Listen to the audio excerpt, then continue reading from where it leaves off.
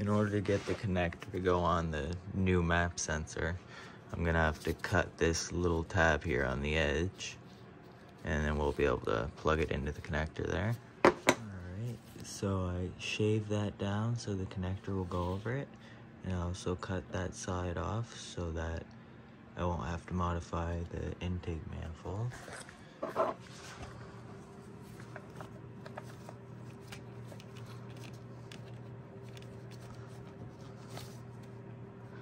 There, now it fits in there snugly. It only fits in this position.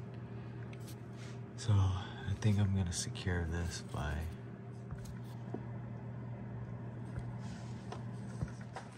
in order to fit this new sensor in like this, I do need to extend this a little bit because that's as far as it reaches. So I'm gonna peel this back a little bit and then cut the wires, and I'm probably gonna extend it by a couple inches, and then I'll have enough room for it to plug in on top here.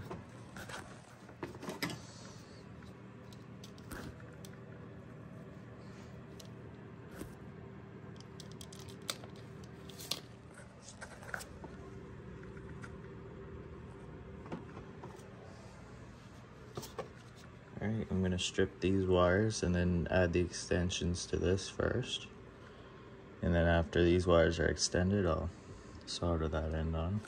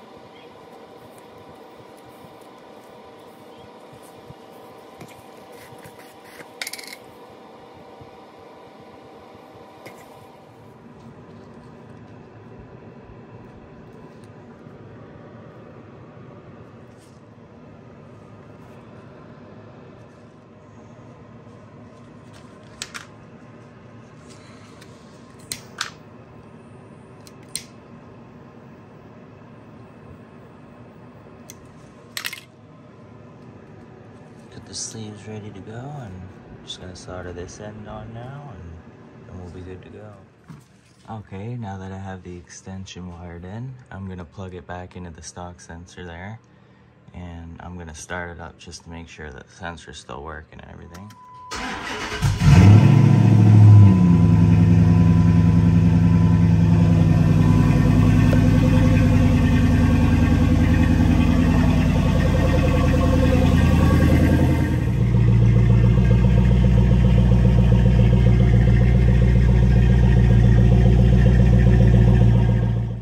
See, I shaved away the tab that was there. I'm gonna be able to tune in the new map sensor now, so I'll be able to put this one in. Here's the old one. I extended the wire there, as you can see. So I'm gonna take the old one out. I already have the new one modified, so it will fit.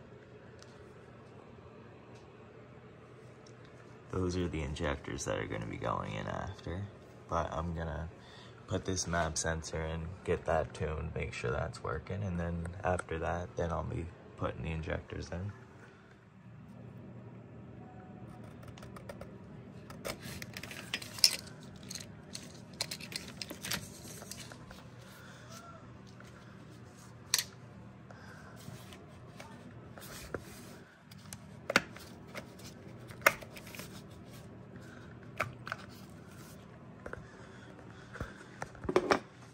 This is the regular one. It twists and the new one doesn't. I had to cut the edge here so it'll fit in place. There are adapters that you can buy, but I don't see why you should spend $100 for an adapter.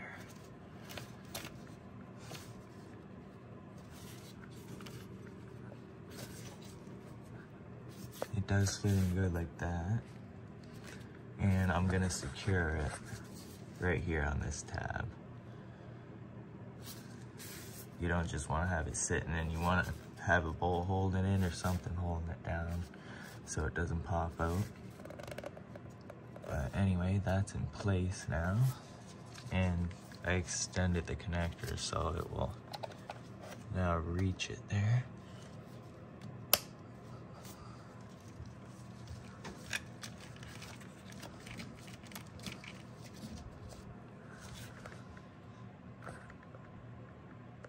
Alright, so in order to run this, it's going to need to be tuned to run off this map sensor.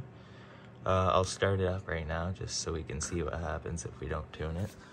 Alright, so the new map sensor is in, but it's not tuned yet, so we're going to see what happens if we don't tune the sensor.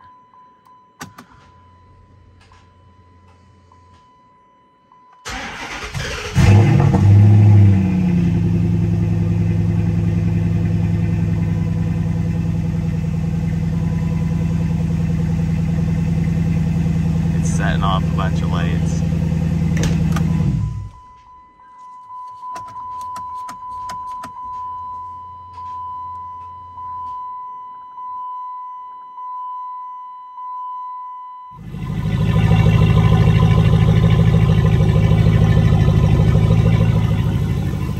As you can see, it's running good with the new map sensor in it, and it hasn't set any code.